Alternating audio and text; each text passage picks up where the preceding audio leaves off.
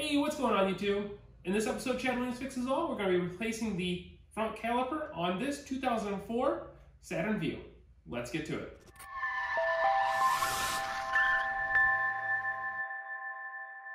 So I've been working on this Saturn Vue quite a bit on my channel lately. So I have videos on here of like replacing the engine and also replacing the front brake pads and rotors, and then also like doing random things like my headlights and like plastics around here. But when I was doing the brake pads and rotors in a previous video, if you missed that, you can go ahead and check it out right here.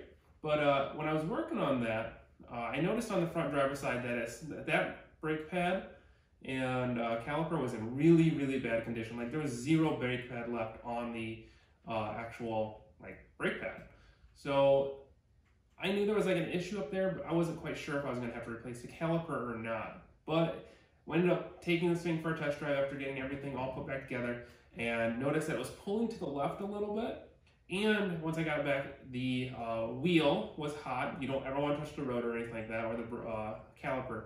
But the wheel was hot and I saw some smoke coming out of there. So it smelled like brake dust. I knew that the caliper was probably sticking. If it's not the caliper, it's the hose. If that's the case, we'll work on that when the time comes. But we're going to start with the caliper, and that's what we're going to be working on today. So the caliper that we're going to be working on is the front left or driver's side. The procedure is the same whether if you're working on the driver's side or the passenger side, but we're going to be working on the driver's side today. So what we're going to need to do first is go ahead and jack up the vehicle, take the wheel off, and start taking off that old caliper and start replacing everything that we need. This is a loaded caliper. I will go ahead and have a link in the description so that way you guys can pick it up off of Amazon, which is where I actually picked this one up off of. So I'll leave that link down in the description where you can get that and replace your own if you need to. So let's go ahead and jack the vehicle up, take that wheel off, and get to it.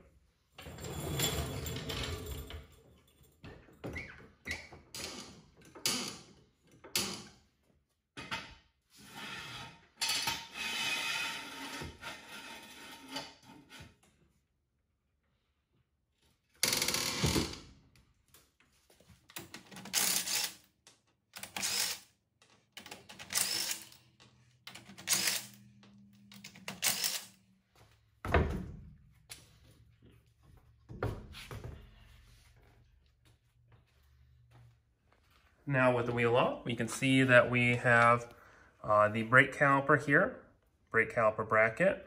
We have the new brake pads already in there and the rotor. We have, obviously you see the purple grease there with the brake shims. So everything's pretty much brand new except for the brake caliper and brake caliper bracket, which is what we're gonna be replacing. It's pretty easy. You have just the two bolts here, one on top, one on bottom right here that hold on the brake caliper. The brake caliper bracket's held on by two bolts in the back there, one on top, one on the bottom. And then you have the brake hose, which is held on by just one bolt, two copper washers to seal it. And then one thing I just noticed when I was taking this off, take a look at how hot this got in just that short trip. You can actually see the discoloring from where the brake pad rides and where the brake pad does not. And it got pretty hot, unfortunately. So hopefully this isn't warped or anything like that, but if it is, we'll just have to deal with it.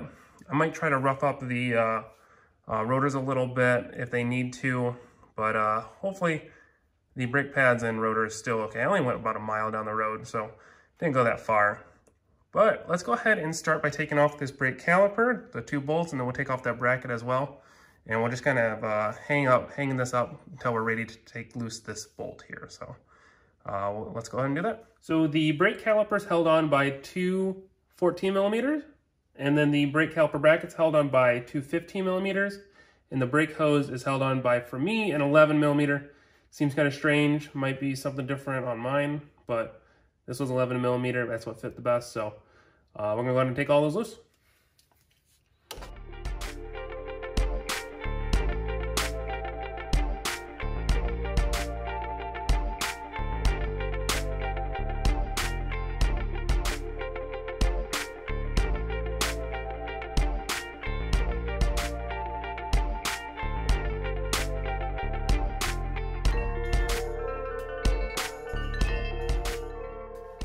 There we go. We went ahead and took off the brake caliper and brake caliper bracket, And then I also busted loose this bolt here, like I said, that 11mm, just so it's easier to break loose when it's on the car versus off the car.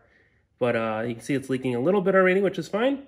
And then next what we need to do is start preparing the new brake caliper. So let's go ahead and open up the box on that new brake caliper.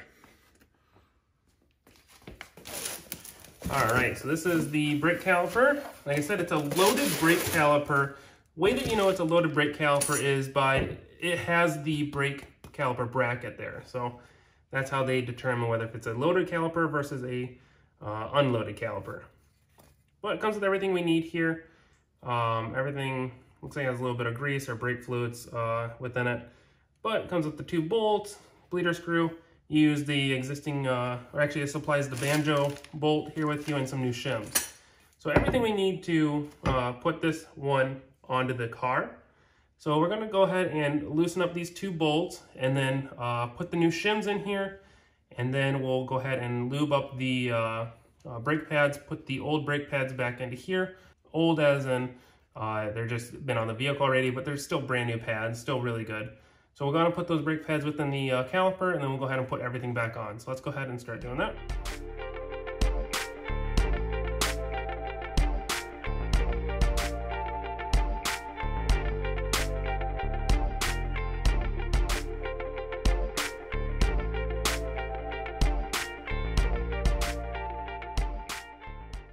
And there we go. We went ahead and lubed up the brake shims after installing them and put the brake pads onto here. So now we can go ahead and reinstall this brake caliper bracket back onto the vehicle with just those 2 bolts.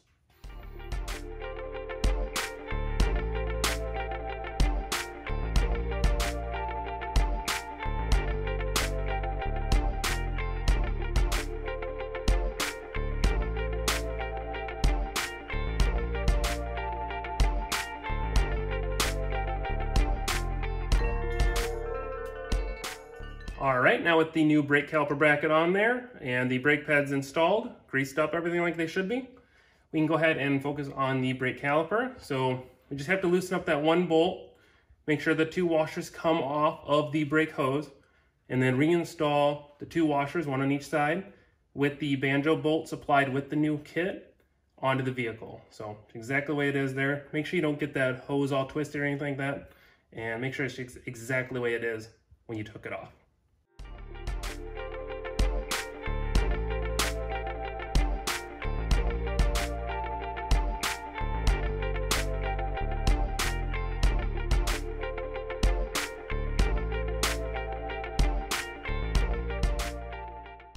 Alright, so I went ahead and installed this new brake caliper, put the hose on exactly the same way, and had the 2 copper washers on each side of the hose.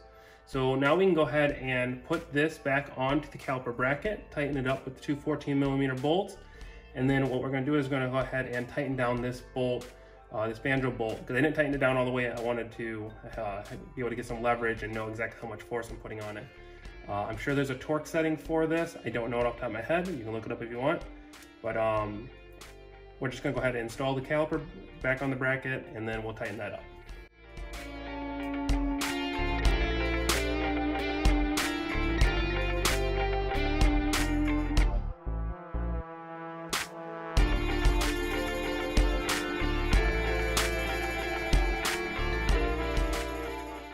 Alright, there we go. Now the next thing we need to do is go ahead and bleed the brake system. Now there's 2 ways that you can do it. You can do it with a vacuum pump, which is how I'm going to do it, by breaking this bleeder valve loose and using a vacuum pump to suck the air out. Or you can go ahead and use the traditional method of grabbing a buddy and having them pump up the brakes, loosen the bleeder valve, tighten it, re-pump up the brakes, loosen the bleeder valve, then tighten it, then do it all over again, right? You always want to make sure the reservoir is completely full while you're working on this, because you don't want it to go dry within the engine bay. So I'm going to go ahead and get my vacuum kit out, and we're going to start working on this. So this is the vacuum kit that I'm going to be using. It's a very basic vacuum kit. I'll leave a link down in the description below on where you can find it, but it comes with all the fittings that you need to hook up to any type of bleeder valve. It comes with the reservoir, so that way, or a catch can that will catch all your brake fluid, and then obviously the actual pump. So, and lots of hose that you need too. So we're gonna go ahead and hook all this up and get this thing bled out. But for the brake fluid, you want to use .3. I got this from Detroit Axle within the brake video that I did on my channel. So I'm just going to use this this .3 brake fluid. And that's actually the first thing we're going to do is make sure that it is full enough. So let's go ahead and go up in the engine bay and make sure it's full. All right, so we're currently in the engine bay. So this is a manual. So this is my clutch reservoir, but this is my brake reservoir. So I'm going to pop that loose, take a peek in there. Looks like it's not terribly low or anything like that. We're just going to fill it up a little bit.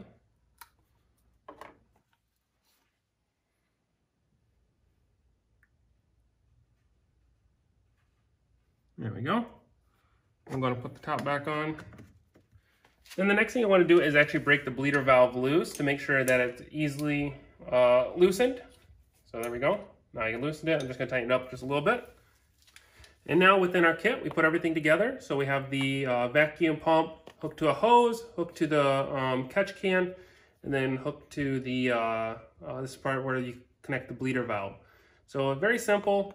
We're just going to put this on here, pump it up, make sure it actually gains vacuum. Obviously it's leaking off a little bit because I can't hold it tight with my thumb, but make sure it actually holds vacuum, loosen the bleeder valve, and then try to get all the air to come out of the system. So they said don't let it run down past 5, keep it around 10 to 15 if you can. So let's go ahead and hook this up, see if we can do this.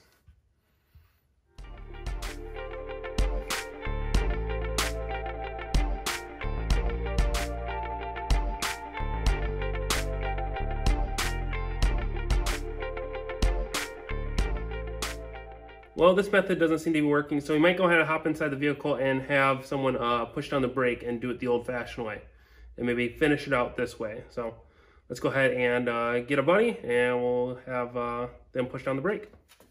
All right, well, I just had my buddy help me with this, and it still is not getting any fluid out of here. I'm breaking the bleeder valve, the brake pedal is not depressing.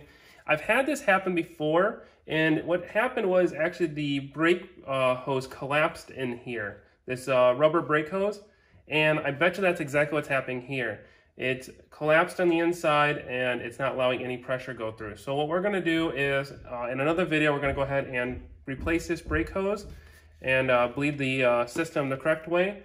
Probably will work with the vacuum pump then, and we'll get this all running. But regardless, this is how you replace the caliper. This video is still informative on the fact that you know how to replace your caliper, the brake caliper bracket, putting new brake pads on, and reconnecting up the hose. And it kind of shows you how to bleed the brakes. But this will work once I replace this brake hose and get everything going.